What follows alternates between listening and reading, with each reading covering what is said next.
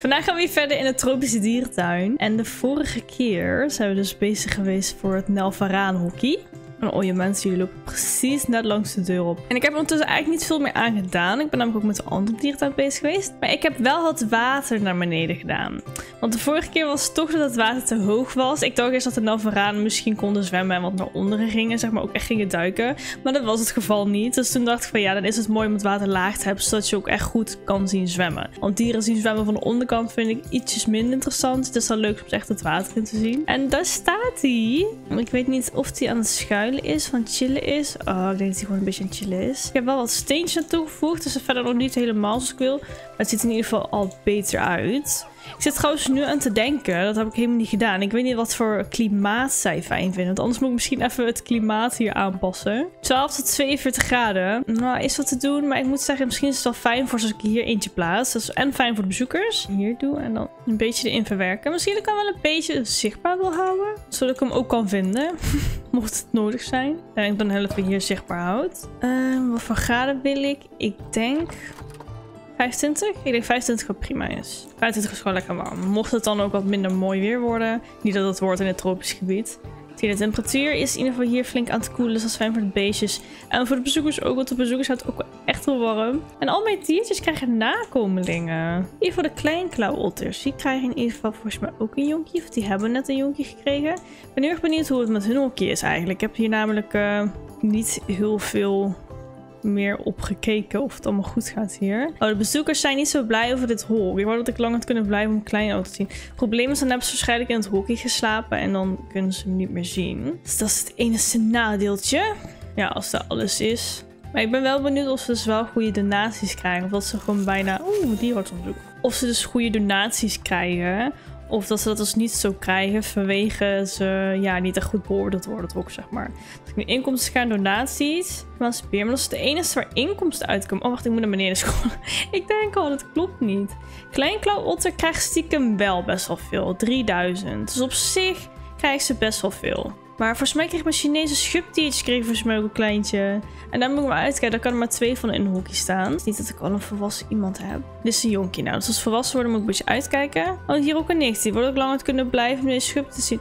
Oh, of heeft het te maken met mijn dierentuin die er dicht gaat? Dat ze misschien langer willen blijven in mijn park. Maar goed, we hebben nu best wel een overzicht al van alle dieren. We hebben de flamingo's. Dit hok moet ik ook nog een keer aanpassen als in een keer onderhouden. Want ik heb alle dieren hou ik eigenlijk ook niet meer bij. Ik weet ook niet of ze blij zijn, de dieren, of iets. Volgens mij wel, maar ik heb er echt heel veel. Dus misschien moet ik dan maar een keer gaan managen, zeg maar. Om bepaalde dieren verkopen, sommige weer houden. Of een keer nieuwe kopen voor een nieuwe bloedlijn. Dat kan ook. Want het is een gigantisch druk. De fossa's, hebben die niet al een jonkje ondertussen?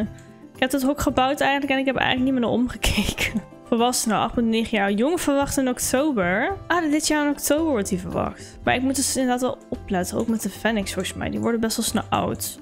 Dat is wel echt een stukje dierenmanagement weer, wat ik gewoon af en toe niet op point heb. Dus die krijgen dit jaar voor het eerst een jonkie. Dat is best wel cute. Maar wat ik in ieder geval heel graag wou doen, is ik heb dit stukje hier. Dit is nog wat te doen hoor, maar ik vind het niet echt mooi. het klopt niet helemaal hier. En ik zie, dit kan ik in ieder geval al misschien wel veranderen. Als ik kijk naar dit. Voor mij kunnen de krokodillen hier niet doorheen. Als ik die nou onzichtbaar doe. Die zo. Zo, dit ziet er gewoon beter uit. Daar kan ik in ieder geval al iets meer mee. Dan wil ik het hier wel een beetje recht. Oh, ik moet wel natuurlijk een gasondergrond. Een beetje recht trekken. En dan wil ik de overgang ook een beetje mooi maken. Dat niet zo'n gekke bobbel is. Zo. En dan doe ik het terrein denk ik wel een klein beetje van stenen. Dat het nog een beetje realistisch oogt. Oh, dat is best wel prima. Maar ik wil het design hier beter maken en mooier maken. Het is niet helemaal dat ik het mee eens ben. Dit had ik toen zo gemaakt een beetje in de stijl van deze kant. Hier zie je het ook een beetje terugkomen. Alleen zoals hier zie je al heel ander hout. Maar ik was hier ook bezig met stenen. En dat vind ik ook wel wat hebben. Dat echt dat steense. Kan ik kijken op de huisjes hoe vaak ze gebruikt worden? Deze wordt bijna nooit gebruikt. Oké, dat is duidelijk. Dus ik kan beter een klein hokje hiervoor terugplaatsen. Dus die ga ik wegdoen. Oh, er zitten 3 mannen in. Spijt me zeer. Doe ik die ook weg. Dit onderzoek wordt bijna tot helemaal nooit gebruikt.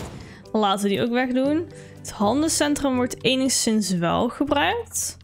Dus die wil ik wel weer terugplaatsen. En de werkplaats wordt ook bijna tot niet gebruikt. Maar het is misschien wel goed om die gewoon te hebben ook. Dan wil ik even alle paden... Ja, dit is van de ingang. Misschien ook deze paden wel even weghalen. Oké, dit huisje kan sowieso weg. Die vind ik gewoon echt totaal niet mooi. Deze gebruikte ik voor de flamingo's. Ik denk dat ik die gewoon maar ook even voor time being hier neerzet. Die flamingo's kunnen stiekem best wel vliegen. Ik heb al een paar keer gehad dat ze dan in één keer hier ergens op terecht opkomen. En dat ze dan er overheen vliegen. Dus die vertrouw ik niet. Maar hoe leuk is het als je hier ook de flamingo's ziet zitten in een hockey, als hier de verzorgers gewoon ook bezig zijn met iets. Ik vind het wel leuk om hier het voeding ding in te maken. Dus ik denk dat ik hier een groot voerverblijf in maak. Ik moet het pad wel even weghalen, want ik ook het niet maken. Waarom wil ik niet plaatsen? Misschien als ik dit weghaal. Ik ga even het terrein een beetje recht maken in de hoop dat het daardoor misschien komt. Want het werkt niet. En ik vraag me af waarom het niet werkt. Oké, nee, het werkt echt niet. Ik denk als ik die zo neerplaats en dan faciliteiten dat ik hem wel kan plaatsen. Tenminste, dat hoop ik. Ik ga het even anders doen. Het is niet helemaal precies zoals ik het wil. Dus ik ga het even anders bouwen. Het is echt gewoon bukt en niet normaal. Oké, dus ik ga even te kijken wat handig is. Ik denk, wat voor zijkant wil ik gebruiken? Ik denk dat ik het hout misschien wel mooi vind. Het hout overloopt wel een beetje in de stijl van daarachter. Maar dan moet ik het gewoon een beetje mooi aankleden, denk ik. Oh, ik heb hier blijkbaar zelfs een bordje boven hangen. Kan ik hier kleinklauw otters opzetten? Nee, dat is kleinklauw otters. Kan ook nog. Even kijken, ik wil wel alles wit. Dus op zich voor de personeel is al duidelijk dat hier de kleinklauw otters zitten. Dat vind ik op zich wel leuk. Ik zat ook te denken aan misschien ingang. Maar kleinklauw otters kan ook. Ik weet niet of ik het goed gespeld heb, maar dat zien we dan wel weer. Dus even een steentje hierheen halen. Dan vind ik die machines hier eigenlijk best wel heftig staan.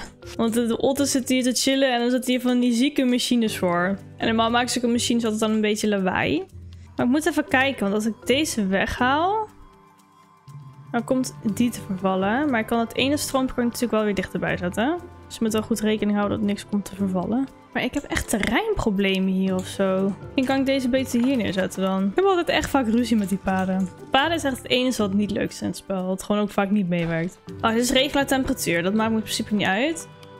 Gewoon water. Het gedeelte schoon zijn. Dat het water erbij kan pompen. Dat is wel belangrijk. Hier trekt hij het dan weer niet helemaal. Als ik hem hierheen haal. Dus ik heb daar nog 1 waterpomp voor die. Ja, ik moet hem hierheen halen. Nou, ga ik dat doen ook nog. Zo, kunnen die bij elkaar. En ik die gewoon heel even aan de kant wil hebben, want ik moet ook al mijn personeelshuis hier nog neerzetten. Even naar het verzorgingsverblijf. Verzorging wil ik groot. Bij de flamingo's. Blijkbaar moet hij een beetje afstand hebben van het omheining, lijkt wel. Dat hij daar een beetje moeite heeft. Dan het dierenhandel. Even kijken. Handelscentrumpje. Nou, dan hebben we alles hier neergezet. Dan wil ik even kijken, want dan wil ik die dus terugzetten weer. En ik denk dat ik hem hiervoor neerzet. Ik denk dat ik hem mooi vind, prima. Het is echt een hele andere layout. Maar het mooie is dat ik hier midden in een ruimte heb. En dan kan ik het hier misschien mooi maken voor personeel. Als personeel ook gewoon echt een mooi topgebiedje heeft hier. En personeel hier kunnen de 4 man 1. Dat is ook meer dan genoeg. En ik heb hier alles een beetje bij elkaar. Dus dat vind ik helemaal top. Dan ga ik nu de paden weer leggen. En dat is altijd zo terror, die paden. Oh.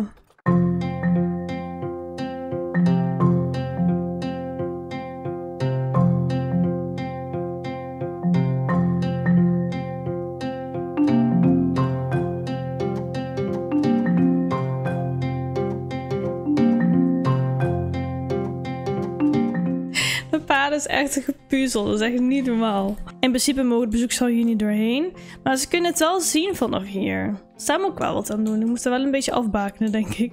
Ja, als ik naar bouw ga ik even het muurtje vinden waar ik die gelaten heb. Oké, muurtje gevonden. Die voeg ik toe aan de groep. In principe dat ik het zo afbaken, dan valt het ook al minder op. Dan wil ik deze ook allemaal eigenlijk toevoegen aan deze huisjes. Zo, nou heeft alles een huisje als het goed is. En aan alles is het een beetje afgedekt.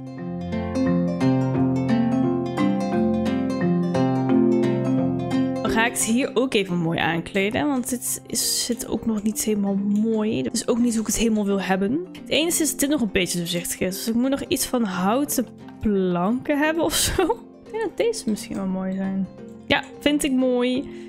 En dan misschien die een beetje opschuiven. Ook al zien de bezoekers dit niet. Het is natuurlijk wel leuk als dit ook gewoon mooi is aangekleed. Dan heb ik hier even een onzichtbaar pad gemaakt. En dan doe ik daar een beetje fijn zand op plaatsen. Dus wil ik hier misschien picknicktafels ook kan neerzetten. Oh, waarom kan ik deze tafels nou weer niet hier neerzetten? Misschien is het te smal. Maar deze doet wel. Natuurbehoud. Oké. Prima. En ze aan 2 ook al genoeg hebben. Oké, misschien 3. Dan hopelijk dat we een goede parasol hebben. Een parasol is alleen al fijn doordat je gewoon weet dat er niks op je tafel valt, zeg maar. En als ze lekker in het zonnetje willen zitten, dan zet ik hier nog wel ergens een bankje neer. Dan wil ik wel weten wat voor bloemetjes de kleinklots willen. Azië, aquatisch, gasland en tropisch. En dan wil ik bloemetjes. Zo zijn die gele bloemen wel leuk. En een beetje scheef. Oh, maar dit is best wel fancy. Het ziet er al leuk en fancy uit. Kijk dan, nu zou je erop willen werken. Oké. Even kijken. We gaan weer naar natuur. Tuinieren. En volgens mij... Of is dat er bij alles? Of misschien ook alle filters even resetten. Want nu kan ik die stukjes aarde gebruiken. Ik wil ervoor zorgen dat dat natuurlijk precies op dat donkere staat. Dat is een beetje scheef.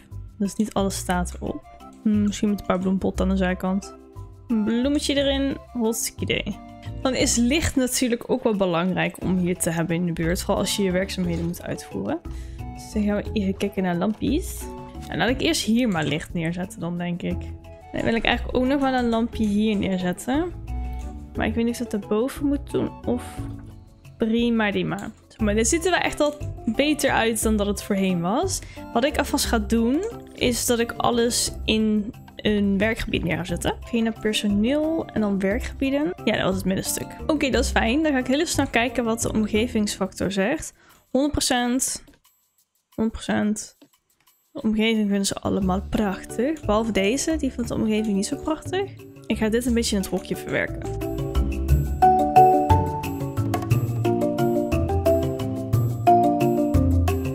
Zo, dit heb ik vrijgemaakt. Dan moet ik hier wel even goed kijken naar de omheining.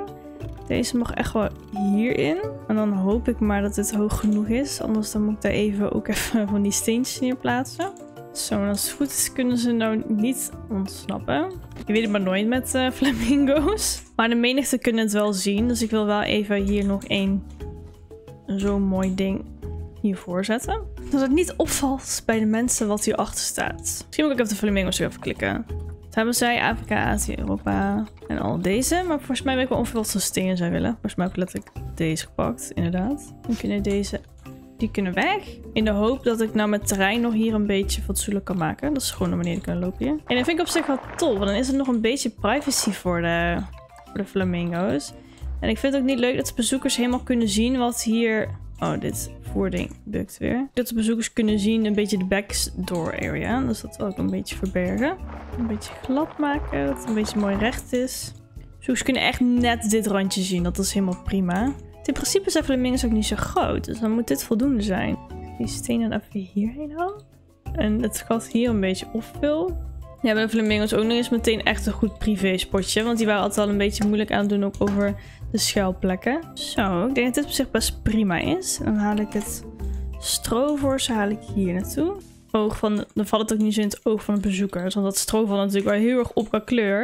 En het is leuk voor de verzorgers als ze voer aan het maken zijn dat ze hier de flamingo's kunnen zien. Ik ben heel benieuwd wat de flamingo's hiervan vinden. Hier het terrein, stevige schuilplaatsen zijn net genoeg. Maar ik denk ook echt dat ik te veel flamingo's heb. Oeh, ze kunnen niet ontsnappen. Dat is top. Ik kijk voor de verzorgers hier. Je ziet meteen een flamingo. Dit is toch mooi uitzicht. En hier voor die mensen die hier aan het werk zijn, die hebben focus nodig. Dus die hebben niet zo mooi uitzicht.